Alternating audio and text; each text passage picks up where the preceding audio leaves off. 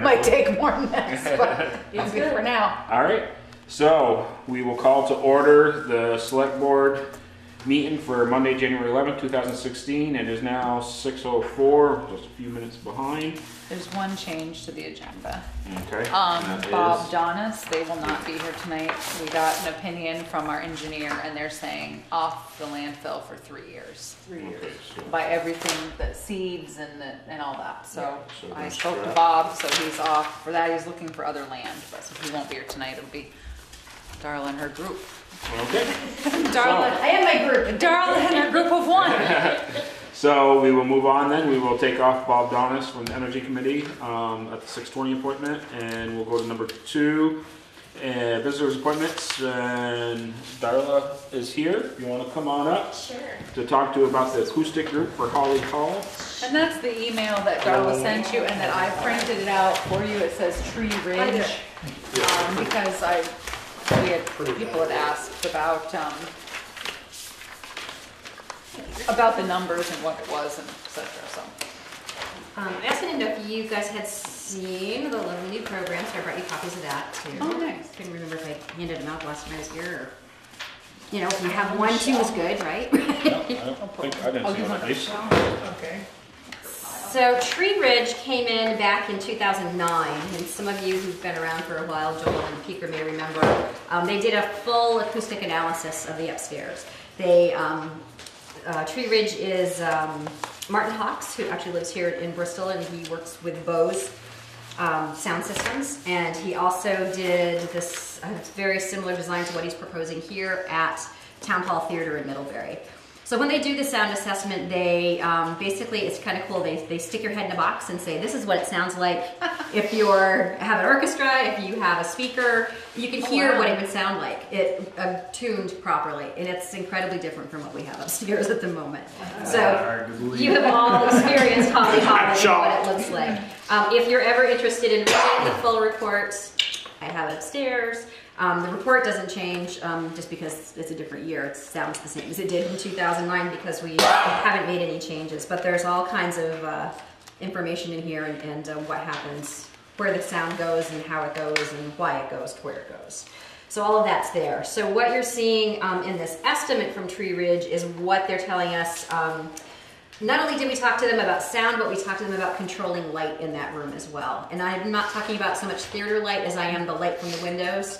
If we were to have presentations there, right now it's really hard if you're showing film to control that light. During the day, it's just really hard. If you were trying to show spreadsheets on a wall to talk to somebody about something, it's near impossible. So this also, you'll see, includes motorized blackout shades, which I've heard good things about from one place and not so great things about another place. So, that's that. To be investigated further.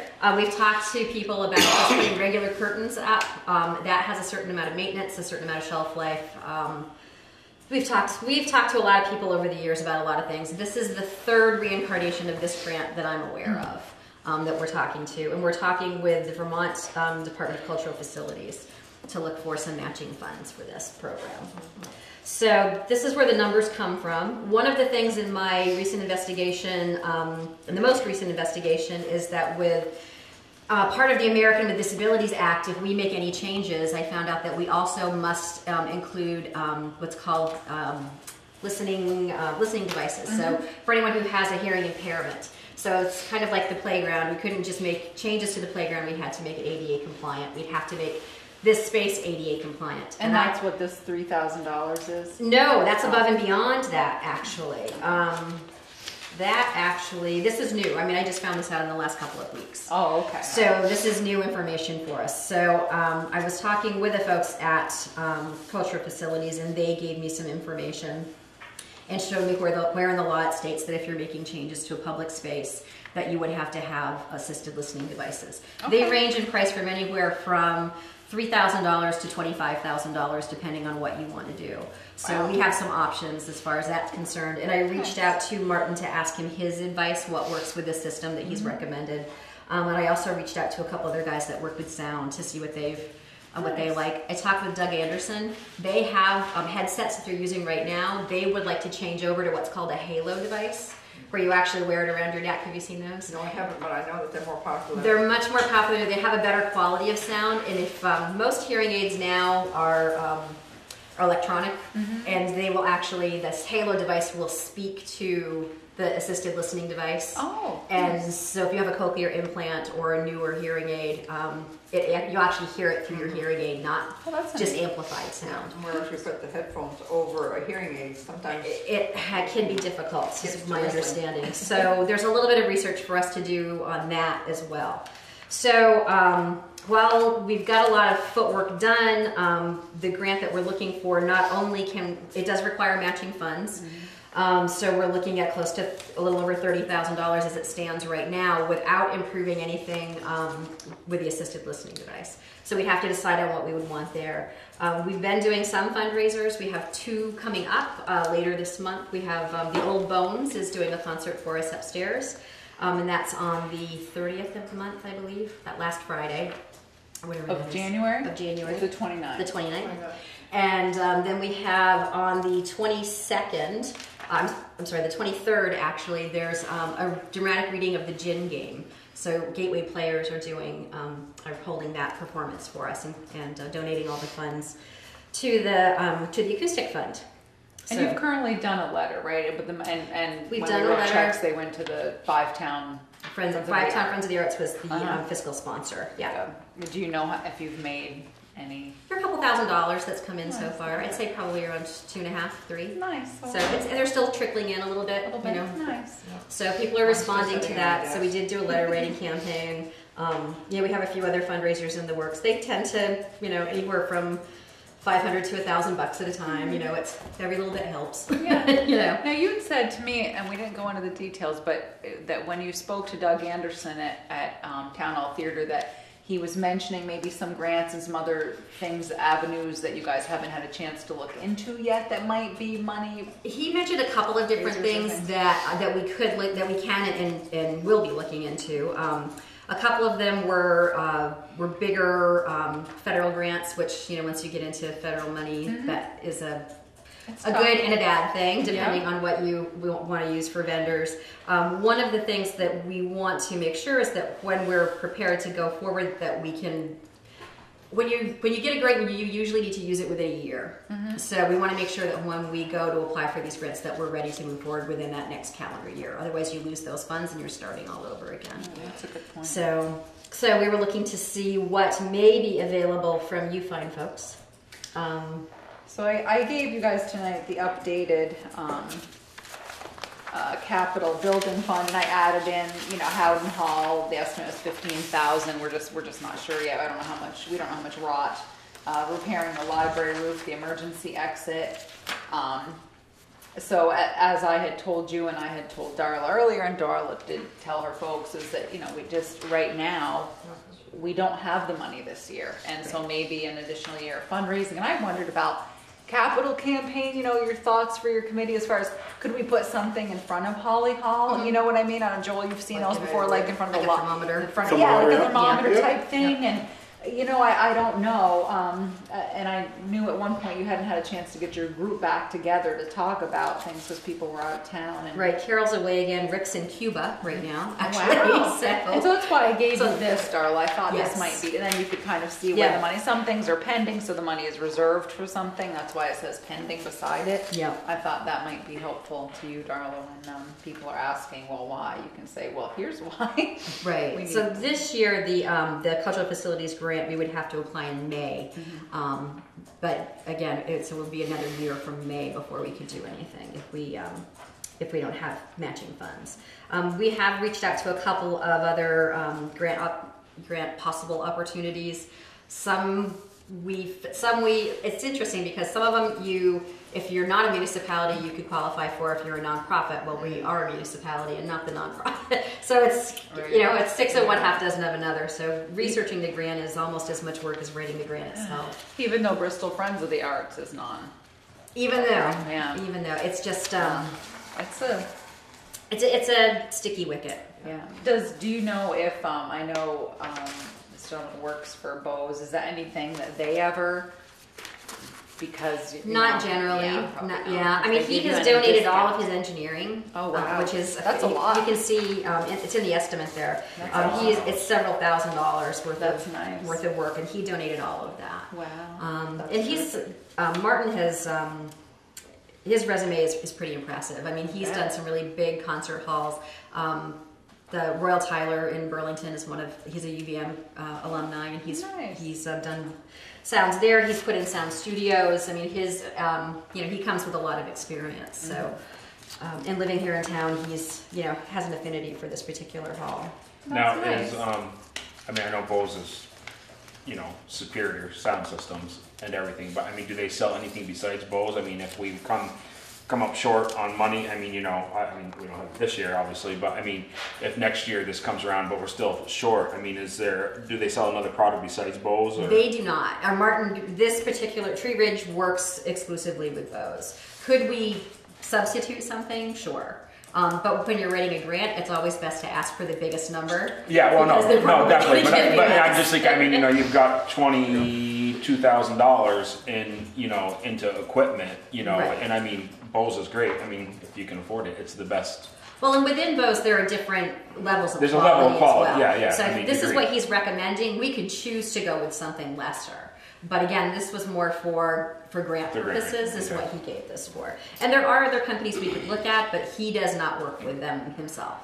So that's a biggie, especially if he's doing, I don't see where it's lined out on here that he is, but that's, certainly, so it's a good point for you to bring up, I guess is what I'm thinking. I think. Yes. Oh yeah. I think it's the It's a $3,000 $3,000 the engineering. allowance? Yes, Oh. yeah. Yeah, so he's given us that already. Does the shades for the balcony and the main sides, are they the type that also they'll absorb the sound? Yeah. Are they quilted or? Well, they're not quilted, but it's a material that that doesn't reflect the sound the way that a hard surface does. It's the same thing that they have at the theater in Middlebury. Okay, town hall. Yeah. And like I said, they've had mixed results with theirs, with their motorized shades, Doug was telling us. But I talked to another organization out of Barrie that uses the same shades, and they love them and have never had any trouble with them. So, Could be the installation, could be the. Could be the person flicking the switch. yeah, exactly. So, and there, like I said, there are different things that we could do. We could possibly do, pieces and parts of it. It's hard to, when you're writing a grant, it's nice to be able to write one big grant and get it done and get it paid for. Yeah. On the other hand, we could do, perhaps we could do part of it. What happens with cultural facilities, you have to wait 2 years before you can apply again. So it puts us in a position, if we only go for part of it, then we're waiting 2 years before we can even get to the next And part. that's a 50-50 grant. And that's a 50-50 grant. So, which we have they like our hall, they've worked with us before. And what number do we stand at right now for what we have? For fundraising. I believe we had about 4,000 in the account before we got started. I think we put in, I want to say another 6 with what just came in. Yeah, because the select board, you already gave them the Pepperell Peak money, which Yeah. was what, 4,300 maybe.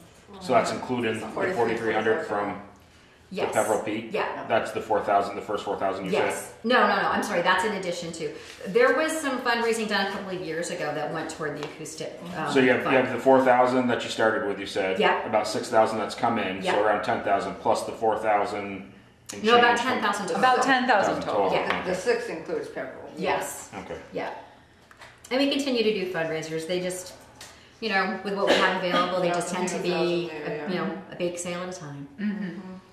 Although you did have, and now would be a good opportunity to talk to the select board about the liquor control. We did. conversation. I've been talking, as you guys know, with liquor control about, or not liquor control, but with the fire marshal about use of the upstairs space for events. And when Jesse was here, he talked to me about the need for the hall to be, he believed that the hall would need to be sprinkled in order to have any alcohol at an event, like a wedding reception or any kind of event like that. So I've been waiting for his report for a while now. I've reached out to him a couple of times to get his final report. I haven't received it, so I actually called liquor control because that's where he told me the next step would be to speak to them.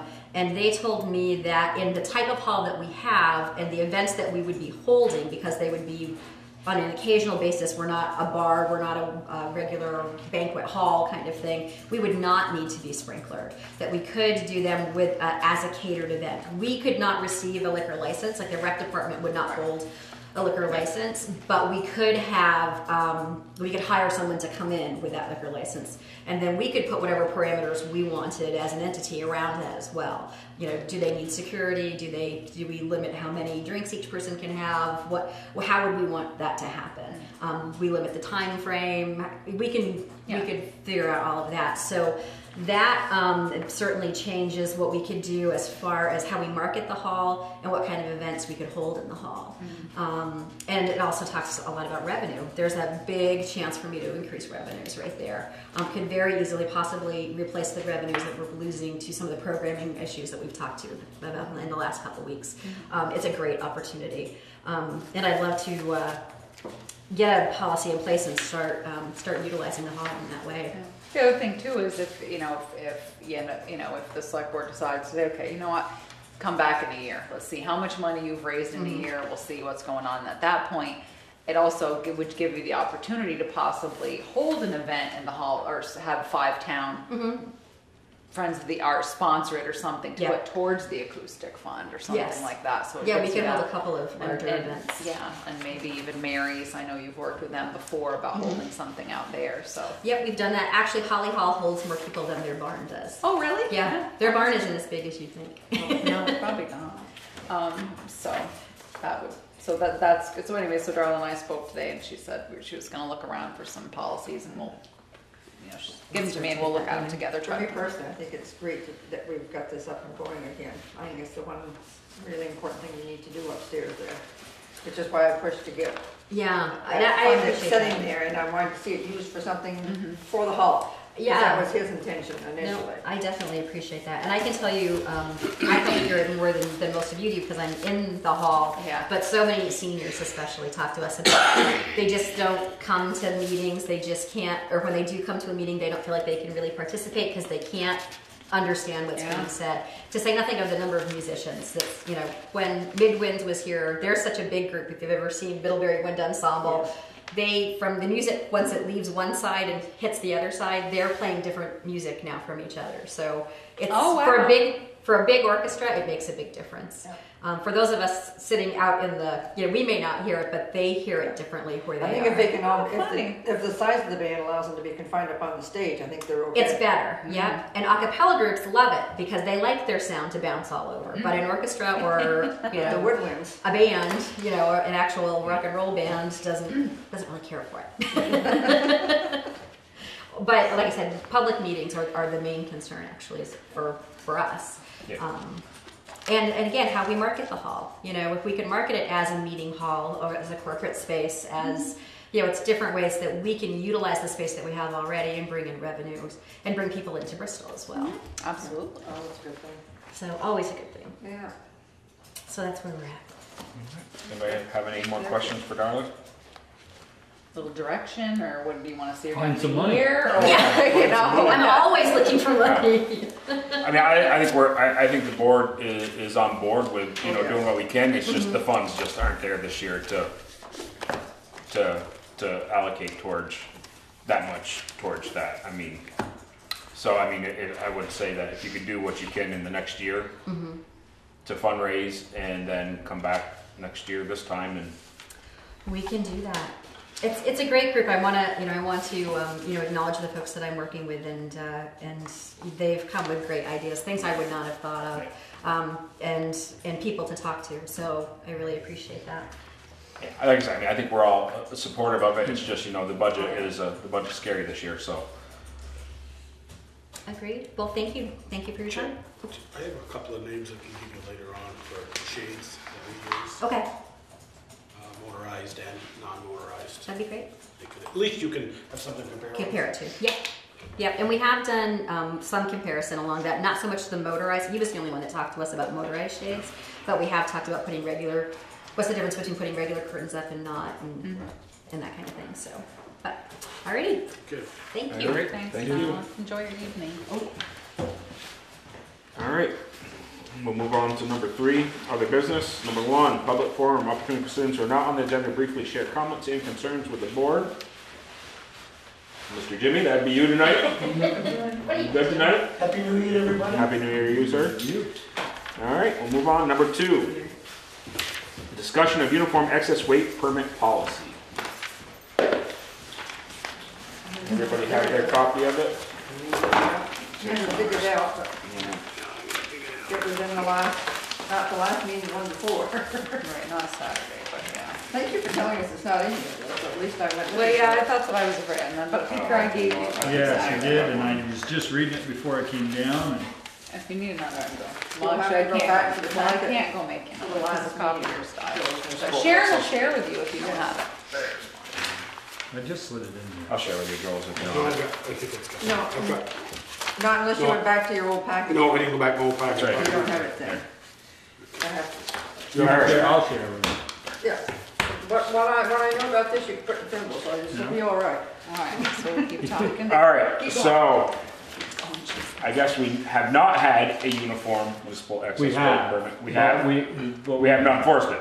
No, we had it, and years ago, Penny came to the board and said that it cost more money to deal with than it was worth. Okay.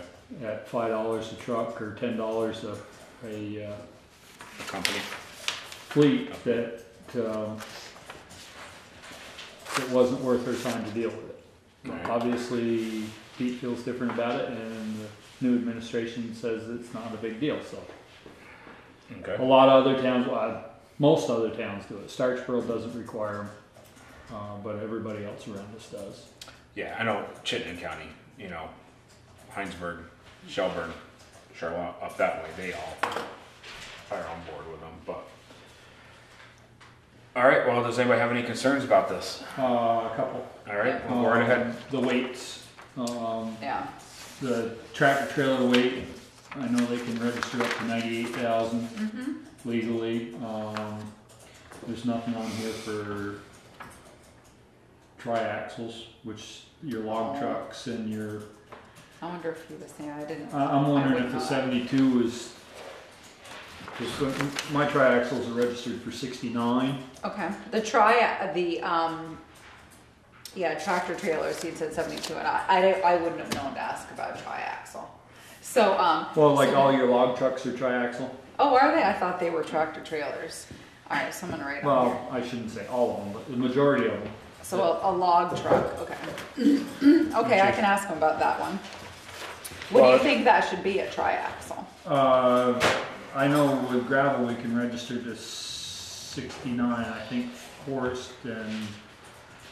Forest and Milk Products are 72. I almost think that that's where that 72 comes from. Okay, that could, so a triaxle, But there again, now these could be weights that he wants. I Well, mean, they he are a could- little he bit. could- He could want to restrict the weight a little bit more. we did, in the sense that we, when Peter, we looked back at all of the ordinance, language in the state statutes about that. And that was a piece of it, yes. There was some that he did restrict. And so he was saying he thought 72,000 for the tractor trailer, 60 for a tandem. These are numbers that he came up with. We had a little bit of different numbers in the beginning that we had tweaked, and these are the numbers he is suggesting. I just know that companies moving equipment through town and your milk haulers and Well, if you look, well, farm vehicles, probably a milk truck wouldn't be considered a farm vehicle, though, would it? not if it's registered. Yeah. They don't have to register if they only run in-state, but if they run, Okay. and a lot of them run. But a good share of those milk tankers are more than 72,000 pounds. The- They're running full, the The tractor trailers. tractor trailers, once they're full, they're more than, Yeah, they're around 100, 105. yeah. Okay. So triaxles, 72,000, and you're wondering if milk trucks, log trucks should be higher? Well, not higher than the, definitely not higher than the 72. Okay, so- I don't know where the 72 came from. I don't know what, From Peter. and I'm not sure what, I know all I can register for with gravel is 69. But I think there's a loophole there for ag and forest products. Yeah. And those guys, you know, you've got Lathrop's and Johnson's that are both in town, and they run log trucks. Right, and Well, I I think guess- that's kind of what he was looking at, saying, all right, let's just give a little bit of wiggle room here as far as, you know, what we're giving out for weights. I think what he was really thinking about who's on the road on a regular basis. So are you just looking for some changes in the language? So the 72,000 includes triaxles? Yeah, I think you're light for tractor trailers, but if that's, I said there again, it depends on what he's trying to accomplish. Yeah, I mean, I know that when Carrera applies for their mixers, they're gonna ask for all they can ask for. I think the max is 98. But their mixers are well, it's 4-axle, quad axle, so. But I think the max. I guess my concern would be is, should we look at what the other towns around us are, I mean, are we gonna go stricter than another town? I mean, and then that's just, Well, for something we haven't, I just, you know, for something we haven't been enforcing, and that's the other thing, is how are we intending on enforcing this? Or are we just looking for trucks to have permits? We were looking for trucks to have permits, because originally, when we first drafted this, we said 80,000 pounds. And then Peter, when I sat down with Peter, he said, okay, 70, and he said, okay, no, Teresa, I'd rather see 72,000, and he went through the numbers. What we did was, we looked at this, general information about weight limits. 80,000 is for state roads, 24,000 for class 2, 3, or 4, town highways, and we were looking at this as long, and also log vehicles often 80,000 to 90,000 and sometimes more, you're right. And it does say that we can specify, I think that's what we need to, I mean, we need to know if Pete's looking to just know who's on his roads, or if he's looking to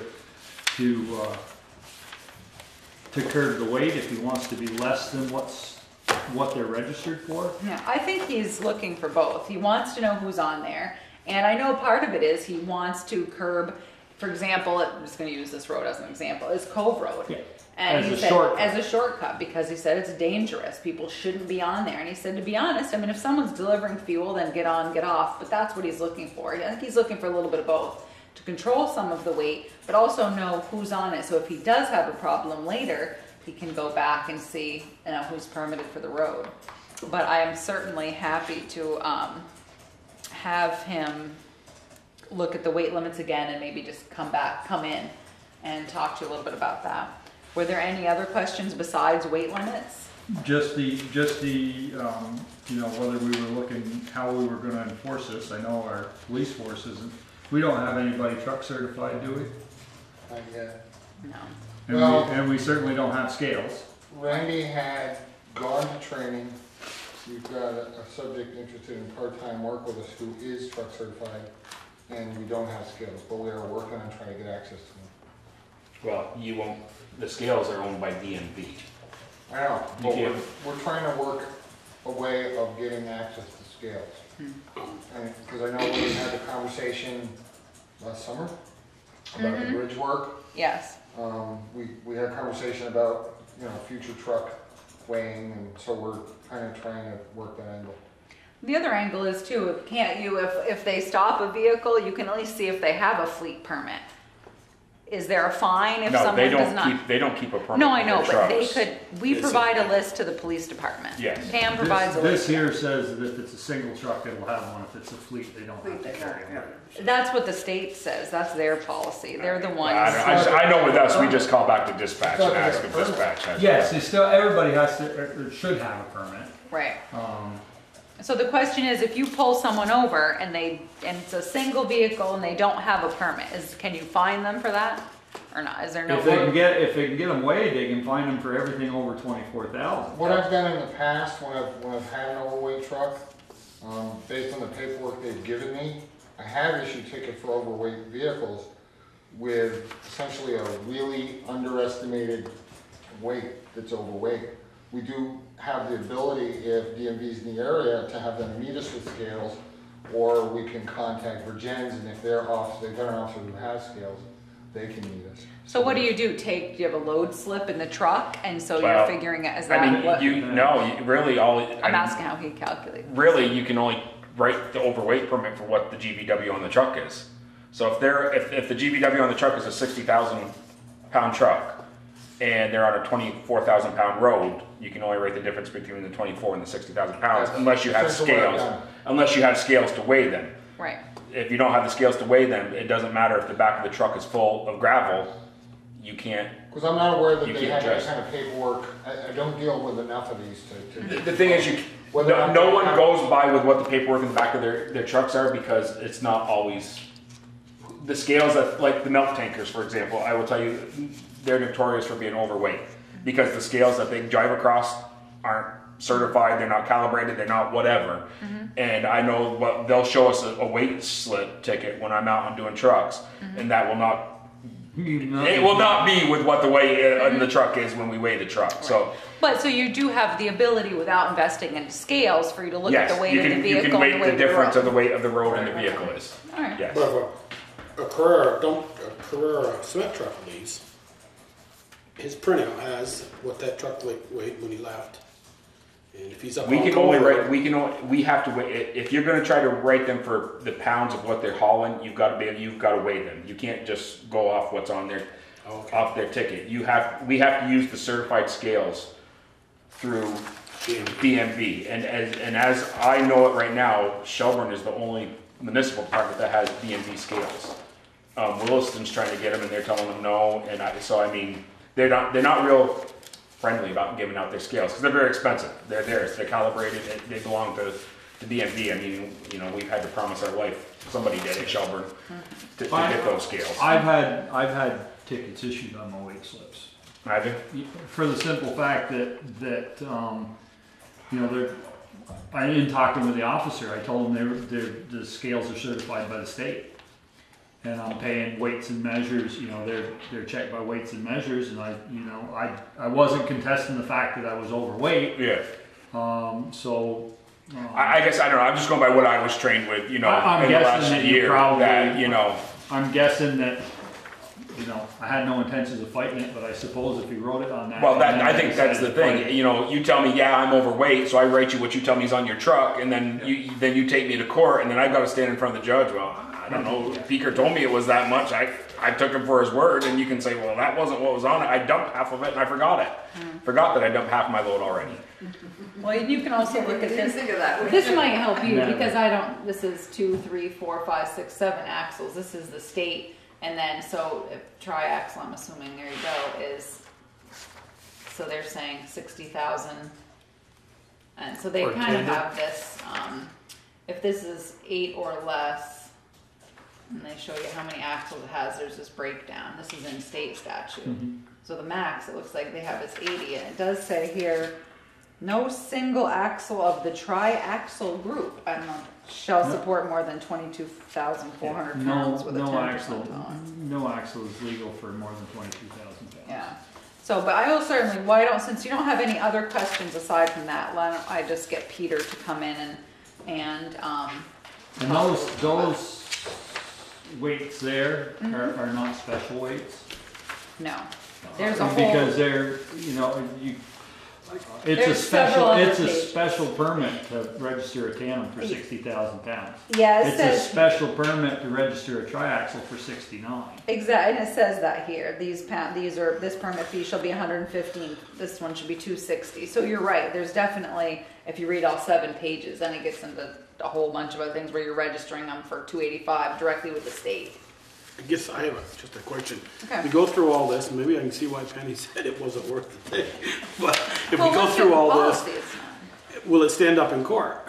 Yes, we are using. Then we have to advertise it with that, which adds to our advertising. No, this bill. isn't an ordinance. This is your Oh, policy. that's This is a right. policy. And this Yeah. permit right here comes right from the state. It's the same permit that everybody uses. Yeah, And it what'll is. happen is when these permits come back, whatever Carrera wants to run, they'll put on for weight. Whatever A. Johnson wants to run, they'll put on for weight.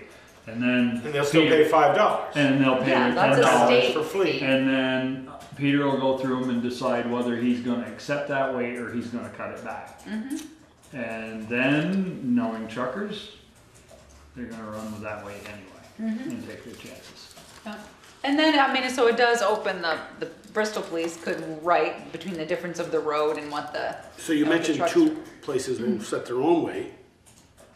Just, They'll request the weight. There's request. He has, that's what happens right A here. company's gonna request to run the highest weight. They put a that the max- state will allow them. Right there on the front page, max weight requested, they put it, and then Peter writes what he's actually Oh, gonna give okay. them. And one of the issues, of course, was that the other thing is it does require them to furnish us with a certificate of insurance, which is nice. So if there is damage done to the road, then you have some recourse. It also or if they says, lose their load. yeah, if they, you know, I mean, we've had times where we've had to tailgates have call someone opened to and- come, yeah. you know, road crew, can you come clean up the intersection because somebody lost a load? And Peter's like, we don't know. He usually figures out eventually who it is. Yeah, it's not usually very hard to figure it out. No, but the good thing is, I mean, that also as a policy, he has a real thing. He doesn't want the roads to be used as shortcuts because it puts a lot of abuse in it and it's unsafe, so. Yeah, I think There's- once it's there's multiple documented reasons. that you're not allowed to use them as shortcuts, Yeah, then there's 2 issues. If they're using them and they don't have a permit, I mean, there's Yeah. 2. There's a fine there, and if they're using them, even if they have a permit. Right. If they can't say I didn't know, because they know they're supposed to have a permit. yeah. So Anything over 24,000 pounds is supposed to have. If you have this policy, is supposed to have this permit. So I am happy to have Peter come on the 25th at 6, so let's bump the PC 15, 20 minutes and let him, he can articulate this better than I can. I'm the writer. He gives me the stuff, I read it, I write it. Well, I can visit with him ahead of time too Yeah. and see just exactly Well, you what. have you more know, I detailed know that questions. I know that he wants to curb these trucks from running shortcuts, Yep. which I think is a good idea. Mm-hmm. I'm just not exactly sure what he's after with his weight restrictions. Yeah. No, and I think that's good because you can ask him questions I wouldn't know to ask him. I can read the statute, I can write a draft, I can read other people's and give him that, and then he comes back and lets Let me me know. ask Peter, like the tractor trailers that came up and hauled all the stuff to the landfill. They were running close to 100,000. So why don't should we at least put, if it's a tractor trailer loaded, put it to its a reasonable load weight or no? We want you to run, if they had to take 30,000 off that, 28,000, that's a half a load or? Yeah, it's a fair amount. So of you see what I'm saying? No, I know exactly what you're saying. I'm just telling you how truckers are. I They're mean, gonna ask. you said Carrera your is tandem gonna- is 69,000 That's pounds. what I can. And you can register. only put 60 in it, so, Yeah. okay, fill it 2/3 and. Well, it's just Which like- you know is not going to happen. Yeah. And I know it's the same thing. I can remember when we did it before. Carrera's request for weights was always more than what we had on our slips. And their argument was, it's what we're registered for, it's what we pay the state of Vermont for, it's what we're running, it's what we're running on 116 coming up here. So if they're running one of their front loaded mixers and it's 100,000 pounds down to a house pouring foundation on Cobble Road, they're overweight. Are they in violation because it's not a shortcut? But it's still violation if we pass this because they only prove And they're over, 72,000. over 60,000. Over.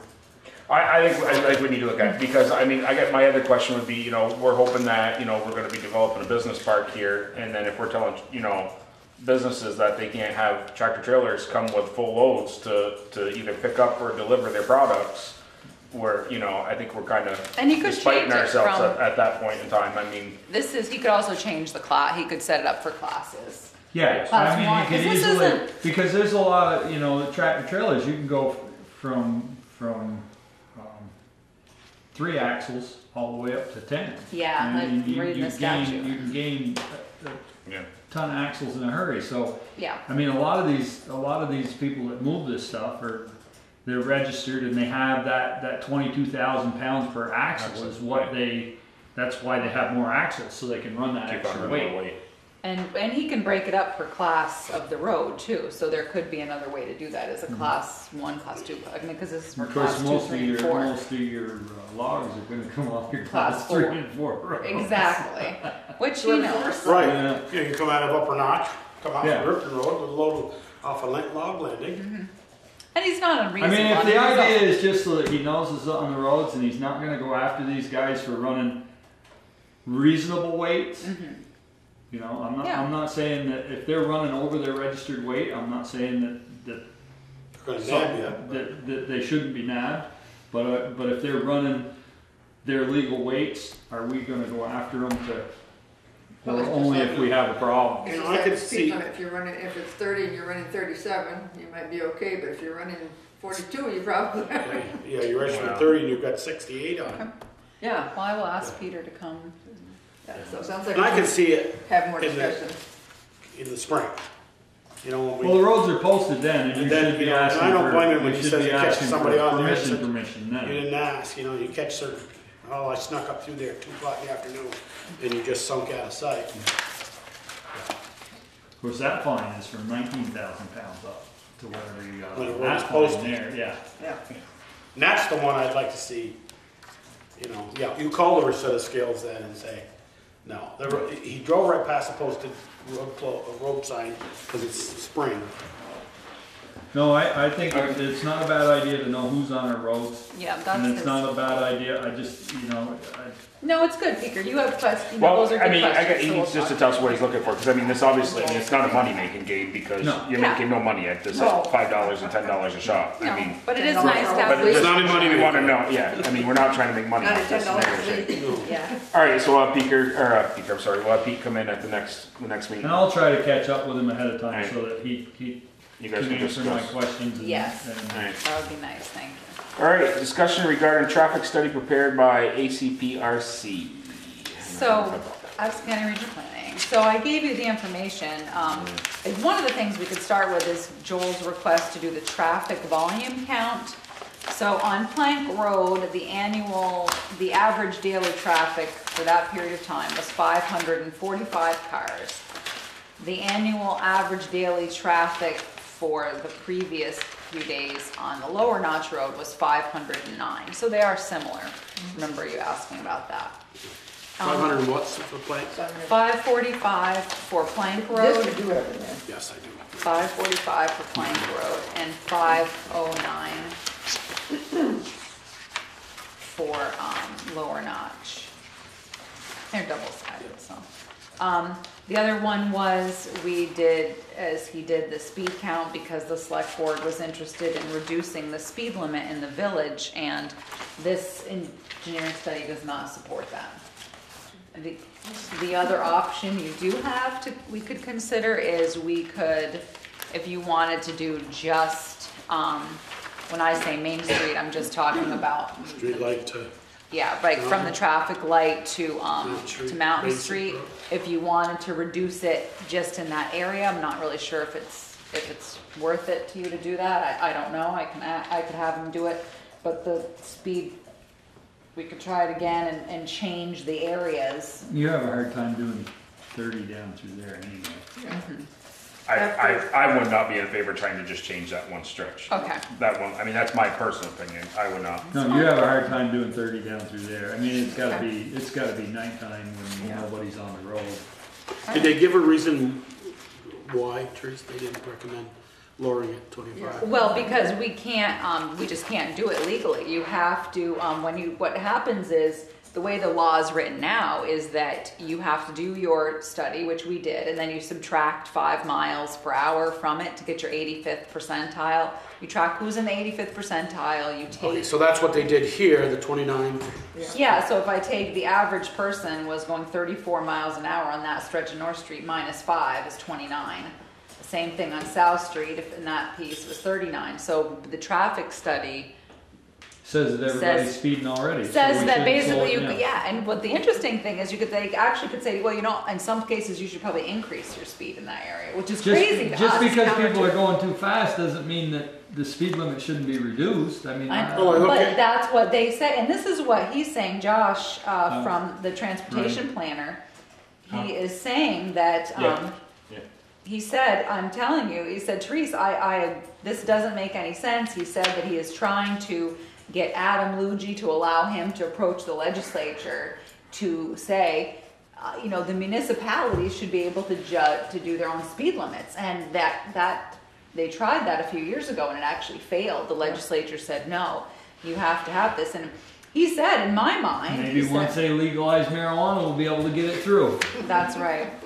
So he said, however, it is my belief that the state's approach to governing municipal speed limits and reliance on this seemingly arbitrary number is flawed. I've heard stories from multiple towns since I started in this position whose request to lower speed limits was denied strictly on this 85th percentile number. I've mentioned it to Adam and would like to explore a legislative fix that either does away with or alters the 85th percentile approach, or at least allows for additional community factors to be taken into account. So per the statute as it is right now, we cannot lower the speed limit. Where exactly did they do their testing? We did it, Right in front of Masterson's. yeah, I can give you a was one. copy. We, I met with, Did they Yeah. do any on side streets? no, we had to do the main drags. We had to do south, east, because we were looking to lower the South, speed He limit. should have been setting right by the dang cross things every day. That would have got us within the 85 percentile. Yeah. West, east, I can south. show you a map some So- other time, you know, another time. You've written down here, East Street was Yeah. 47 miles an hour and 41, minus Because 5. if you read the North study, and south. if you read the study, it's Depends on where north they're and going, south, which east way and they were west. going. Right. Yeah. So I was just saying. So I'd like to, okay, I didn't read it completely, but I'm reading your notes here. The 47 minus 5 is equals 42. Is that coming into the village or leaving? have to That's look on the city. East Street, that's traveling east. It's going out of the village. And that one was near the, Lord's Prayer Rock on this Where side. we know can be very And- dangerous. Yep, and we I did. guess, But your speed limit changes right there at the work. Yeah, Yes. I mean, but we So- came in a little ways. So the thing about these things is crazy because sure, we could bring the counter up and basically you're manipulating your data because we can move all these traffic counters and do this until we get the numbers we want. But when I set these locations with Josh from Addison County Regional Planning Commission, you know, we picked these as you can see on the little map beside it shows him where he put the counter. Looks like it was like right in front of Ed Shepherd's on West Street. Yeah, it was. Because he Yeah. almost got killed. You putting probably it saw the, yeah. The one on The South Street was corner. at the Yes. corner, before Lathrop's, you know, coming up Right. closer to town. Yeah. So I drove over that one, I'd stop, creep over it, and, he should have seen him when he was out patrolling. so, Some of them, yeah. yeah. So anyway, so that's where they were, so at this point, North Street was not too far past Pine. Yeah, right in front of Masterson's right there. so if Yeah. you want, I remember we seeing could that. redo it again, but at this point, I'm just not, I don't know Well, I can do whatever you want. You know that I don't really hear very many So people. our but I've average, had- our average speed limit speed on East Street is 47. Are you? In one, in yeah, one The direction. place Leaving you put it town. on East Street is the worst place you could put it. Historically, and we've had complaints But we're from way down people the who road. live in the vicinity of Lord's Prayer put Rock. it around Lord's Prayer Rock. The Way down. typical motorist comes into town and they use that hill To slow down. to slow down, so they don't even approach a reasonable speed until up over that hill.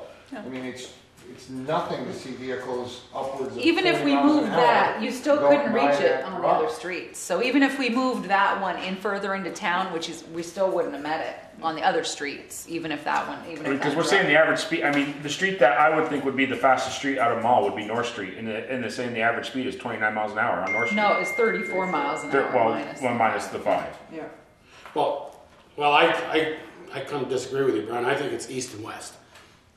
It's the traffic. No, he's saying I'm it just telling you what should the be. study The, said. the road that I think that we would have the fastest Leave it cars there. on would be North Street, because it's pretty much a straight road and a straight shot, and there's not a whole lot of stopping for people coming in and out of stuff besides houses. You don't have any businesses really, once You you don't get have past- any on East Street. That's why I think you're seeing leaving town 47 miles an hour. I think it's the 47 is just because everybody speeds up as soon as you go around the corner from the Lord's Prayer Rock. Because you can see the sign. Once you see the sign, That's possible. I think I've done it. Once you leave the basin, past the basin, headed east, you begin to separate. Well, this is good data for the police then. I'll give him a copy so he knows where they were so he can do some Targeted enforcement. enforcement. You just- Yeah. I mean, we've had, But I how many think accidents trying to down on get that area? 25 Kevin miles could an tell us. hour. He Seriously, went back to his that was computer. pretty obvious. We had the tractor trailer coming into town that went off that side of the road because of the There are a Lord's number of crashes near Lord's Prayer Rock. A number of them. And is that related to But yeah, we'll spend all this money to do signs and everything because we have high accident areas and they won't let us reduce our speed limit. I know. I mean, just, And so the good thing is Josh is looking. But on the other hand, they tell us, you guys own the road, we don't own it. It's your road, This is but why, when we wanna do something, you can't do anything because we told you can't. yeah. I don't, personally, That tells me more and more I wanna do it, I think we have just to an uphill battle to get this through. 25. I mean, we could drive it all 25, but we Just wouldn't be able to take Yeah, drive, we got everybody. right. leave Route 7 go in Pittsburgh and go over to Route 3 to Proctor. You're way up by the old John Deere dealer and it goes right from 50 to 25. Yeah. Boom. Right all the way through Proctor till you get to Rutland Town Line. Well, I don't disagree with it at all, but I'm just saying the reaction we got tonight, we had the red cedar, they made it very clear that All right. everybody. will So be do you agreeable. want to just me not deal with this for a little while, or do you want me to try to get him again and change the areas, make it smaller? What's your? I don't think moving it, you know, It's gonna- unless you gonna get make it, a big- unless you get it up this side of Mountain What, Street. 25? Even that's, and then we still got to move every other, we didn't have it in any direction, so we'd have to move every traffic Yeah, you counter. get there, you get the about ideas. Mountain, or I'd like to see the Bristol count- Market, and maybe by the church, you might get away with it. I'd like to see the counter somewhere by Thad's, just right around the creamy It stand. If I were was- to make a suggestion, I would say the vicinity of Maple Street. Maybe give the or take, creamy and stand is the middle of East Street. somewhere down by Doolittle's old place, just past George Smith's. Down And then, by what- you Patty know, so then Roberts. you're manipulating your data, so then what, you're not gonna change the speed limit till they get past Liberty Street? Then you're gonna go from Liberty from 30 down to 25, and then remember, because then you Oh, have we'll to do mark the whole side village. streets. Oh, there's a whole room for that. So, There you go. got I it. guess, and why I asked, back to the second counters from North Street, The traffic or counters, Plank Road yeah. Mm-hmm. and Lower Notch Road. I'm glad I got this data here now was, you know, I've always, since I've been on the board, tried to do a quarter of a mile of that Lower Notch Road. And I kept saying it, paving, and it justifies it. Mm-hmm. And, you know, It doesn't justify it just because Plank Road was paved and it's been within the the city amount of limits. traffic on that road, Peter, It's similar. Why did they pave? When did they pave it? Did they Plank? Yeah, I mean, I don't think you can base it solely. I don't on say that. we can base it, but I think this, at least the discussion is. There's Lower as Notch much Road- traffic and the road is paved, I got that, but, Yeah. but the reason the road is paved is different than the Notch Road. There are people up there that want it paved, there are people up there that I don't. don't want it paved. I think that I haven't Peter's- talked to too many that don't want it paved, with the exception of a few. Well, a few is a few. Peter is looking, I believe he wants to try to tackle the piece that you'd mentioned last year, which is coming from the Notch Road. Yeah. High Bridge coming in, so I know he's trying to tackle that. It also becomes, as we've mentioned before, and Peter has said before, it's not as easy as just throwing down pavement because that road is very narrow, and as of course, as you know. But that's certainly a conversation you can have with the road foreman. Yeah. Oh, I agree. But yeah, so but that is the data you wanted, and you were right. It was pretty very similar numbers. All right. Is anybody adamant that they want? I don't think. I don't think I mean, redoing it is gonna get us anywhere besides fictitious The numbers. only way we could do it and manipulate them is to have the cruiser sit right there the whole time the thing is up. So Well, frankly, I people think slow down. using Well, North it's- Rock in the area of Ed Shepherd's house was a bad selection because you get people, you know, we use Westry as an example. People get on the gas to get up that hill and Kind of coast through they into the come get to around back that bend mines. and they're still moving until maybe they get to the next speed limit sign. And East Street historically has been a racetrack as far as the hill down to Lord's Perrock. Even if we Every changed this, it resident of wouldn't, any house that's down there has complained to it us wouldn't about change a this. thing, even if we. they still got it So- that way. So, Chief, I'll ask you, so how many hours a week or a month do we do enforcement speed on East I Street or would West? say better than 60% of my stationary radar in the village is on East Street near Lord's Perrock. Okay. Thank you. That's why his stats are good down there. Good, because he's got his tickets. I know where to go fishing. All right, moving on, number 4, discussion, 2016-2017 budget discussion. Okay, so I just want to say, obviously between meeting Saturday and today, I think I've got it, but I did ask, I'd like to start with the police budget because that is why Kevin is here. We had a lot of questions about part-time labor, and Come on up, Chief. so I wanted Kevin to be able to answer those questions. He did provide a memo that I just handed out if you want to take a few minutes to read it, or he can give you the short version. Memo, or you mean that 3-page letter? Yeah, and the other thing was you'd also asked for, and this is what Kevin provided to you, law incident analysis time report. You wanted to know traffic citations, warnings. So you wanted to know where the majority of the calls were because you had concerns about the hours, how many hours the part-timers were going to be on. You also had a concern about having part-time officers work the weekends because you felt they were had less experience. So I think those would be good things for Kevin to address. Right? Yes. Well, I guess, go ahead, Chief, say your piece. There you go. I don't know what I'd say beyond what I wrote in the. We haven't had a chance to read it. Yeah, it's just hard because they just got It it. was handed to us though. Yeah, well, we just, yes, I'm sorry. really- We just got it today with being Saturday. So let's just talk about it anyway. So what we had budgeted for, Kevin and I had prepared was the 32 hours of part-time labor. And, as Kevin had talked about, or I had explained on Saturday, was some of it was going to have someone come in and work a shift. Brian used to work the 6 a.m. to 2, which allowed for Kevin to have coverage, because if you look at his numbers, you can see that we figured that, what was the number you were carrying? A third to a... Well, if you look at the incidents, which the law incident report, about 36% of all incidents come in during the day, during the times that I'm working. If you look at the arrest data, 34% of all the arrests were made during my shift. Not necessarily by me, but during my shift. And traffic citations, 30% of all traffic citations were issued during my shift, and 21% of all traffic warnings were issued during my shift. And on those reports that I gave you, I basically red inked a block around the area where I'm working. So that was helpful. The other thing, Kevin, you could address was your concern about ending at too early at night. I'm going to take a shot at the way I explained it to you. Yeah, that's good. When it comes to scheduling officers to work, I mean, in any perfect world, it would be nice to have 24-hour protection, an officer on duty 24 hours. We can't afford that. What I become then is the little boy in the dike, and I have to start putting plugs in the holes that are leaking on the dike. And what I'm trying to do is keep as much of the water from leaking past the dike as possible.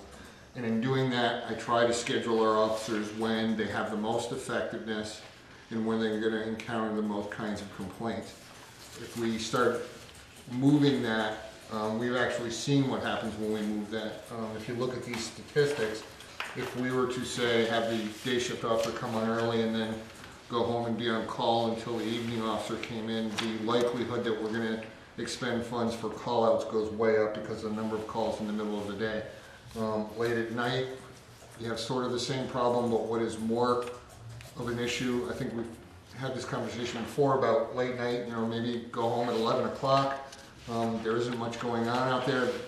The comment I made last time we met was there are fewer people out there to witness and report crimes. So what we see when we have, either because of short staffing, I recall back when Ed was working for us and was out on workman's comp, and then I was out with, dealing with my late wife's issues, we started to see an increase in burglaries because, why not go hit a house or two 10 or 11 o'clock at night and get home in time to, watch the late news. We saw an increase in crimes late at night when we pulled our officers off the street too early. So what I've always done is looked at what's the latest we really need to be on and work backwards.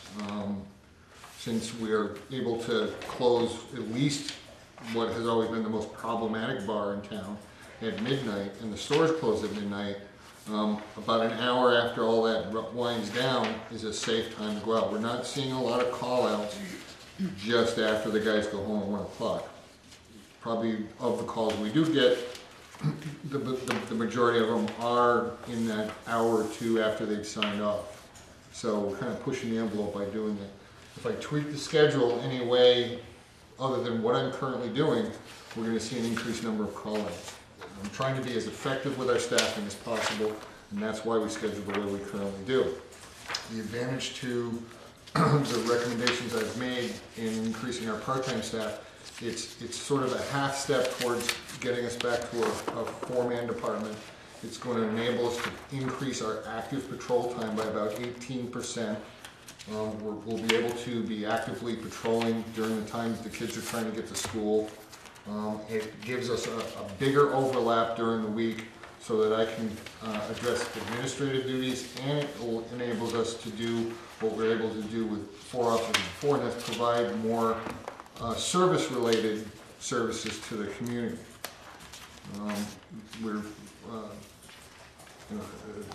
The educational pieces, the warm and fuzzy stuff, as opposed to just going out and doing patrol. That's essentially what this budget was meant to be able to enable us to do. As far as when I put the part-timers on, they typically are working by themselves. So whether you put them on a day shift on a Monday, or a day shift on a Saturday, or an evening shift on a Tuesday, or an evening shift on a Saturday, I think if you look at some of these statistics, Sunday tends to be relatively quiet. So that day sort of is a no-brainer. But what we are seeing over the last several years are some of our more time-consuming and investigative cases are coming in during the week. Monday through Friday, the person's calling at 8 o'clock to report an embezzlement case, or a major fraud case, or a sex crimes case, or they're not called. Granted, you can get anything. It's like the box of chocolates. You can get anything you want any time of the day or night. But typically, the kinds of things that we're needing to put our more experienced officers on are during the week. The other reason we looked at this proposal is part-timers historically have been available or more available on weekends than weekdays because they work full-time jobs. Right. So when we lost that 4th position and we're able to get some more hours to have that overlap so I can get administrative duties, the idea was to schedule part-timers for 12 hours sometime during the week. Well, you couldn't get them to come in during the week. No. So we ended up doing the overlap with our full-time people and having those part-timers cover on weekends. So that's kind of why we're looking at that. And frankly, it's a sort of a cost-free perk with this staffing change. If we're able to do this, that the officers might get a little more time with the full-time officers might get a little more time with their families on the weekends because the shifts are being covered by part-time labor. Okay. Your new budget proposed was trying to go back to a shift that you used to have when you had 4 officers starting at 6. Right. So are these numbers here that I'm looking at? Because I see like Wednesdays and Fridays. Which report are you looking at? The law incident? The law incidents. All right. From 6 to 8, or at least from 6 to 7, you had 1 call on Wednesdays or none on Friday. Yeah, what those represent. So was that with an officer on or no officer on? No, what some of these, some of them might involve a call out. These are when the calls are received by dispatch. Okay. Now, what typically happens with those, they either have to call us to make a determination whether or not we come out and handle it, or it sits and waits until we sign on. There's a number of times where I come on at 9 o'clock and I have calls waiting for me.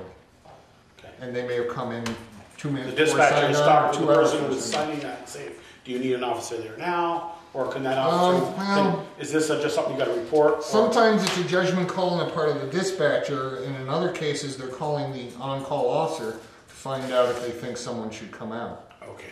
It's, it really depends on the dispatcher and how they function with other agencies. I know the other day we had a call from dispatch letting us know that there had been a minor crash in the Shaw's parking lot. And they had told the people to exchange information because we don't respond to those kind of calls. I corrected the dispatcher and told the dispatcher, we respond to all calls for service. That should have been, a case should have been started and we should have been notified of it.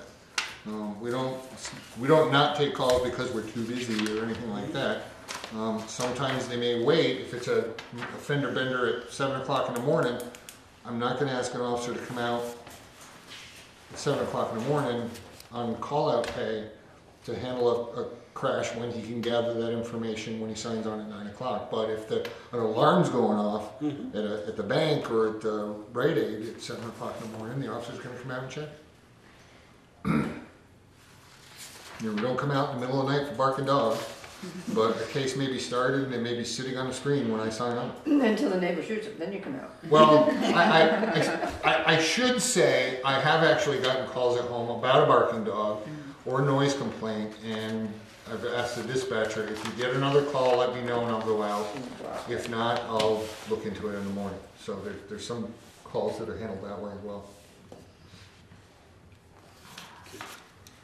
Well, I've told them, each time they've mentioned this, that 2, 3 o'clock in the morning, those kids are going down my street with the skateboards and stopping and checking out the vehicles as they're going down the street. And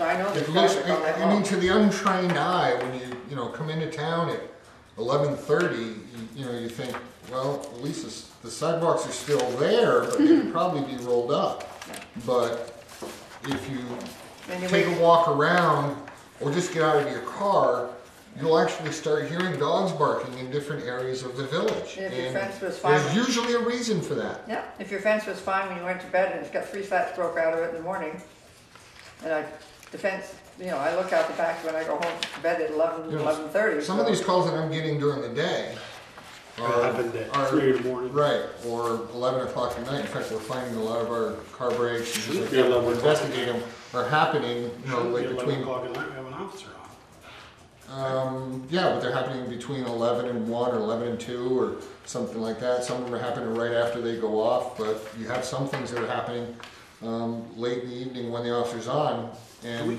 they're patrolling, but they're They not know- seeing, if I drive down your street, depending on which direction I come from, and you're standing out in your driveway, and you hear a vehicle coming, and you're up to no good, are you going to stand there until we Wave. drive? It is Joel. So, we deal with that at night as well, but Thank you. Yeah, and once you drive by, they know you're not going to turn around and come right back if you didn't see them. right. No, I mean, That's that's going to happen. But as I've always explained, we need to have somebody on at least until the businesses are closed and the bars are shut down, and then typically for some period of time after that, we were keeping officers on duty until 2 in the morning. Well, actually, when we had 4 officers for a while, I don't know if you remember this, but we were scheduling officers till 3 in the morning, and the problem we were running into is we were getting asked to take calls that were state police calls. And at that time, we only had 1 officer on in Middlebury, so it was a bit of an officer safety concern to have officers on that late. So we backed that off to 2 in the morning. So now we're going to 2 or 1, 2 on weekends, Friday, Saturdays? This budget is approved as I wrote it, or as we tweaked it a bunch. With the staffing I've requested in part-time labor, we will probably have an officer on at as early as 6 in the morning until 2 o'clock the next morning on weekdays. Now, and I was a little confused, and I've been asking the question on the cameras the body cameras and the car cameras. Can you explain this? And I actually you talked to weren't Josh. doing that. Oh, did you? Josh on Saturday night and said, Josh, why are we placing body cameras if they're only 18 months old and after we buy?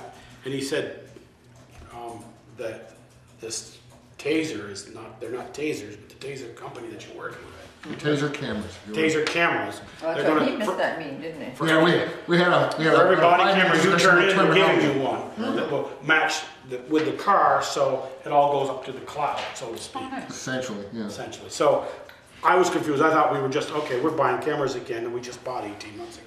But the No. body cameras are one-for-one swap. Am I correct in saying that? The way I explained it to them so they would understand, it's kind of like a cell phone plan, you know, where you pay for a plan and you get a free upgrade every year or two, whatever it is. It's essentially the same thing. Initially, we would be buying 5 cameras. 2 of those cameras would replace one watch guard system in the car. What you would have essentially is one of these on the windshield covering your traffic stops like the camera currently does, and you'd have the other one covering the person in the back when you're transporting them. Those would have, it's all wireless and data, Okay.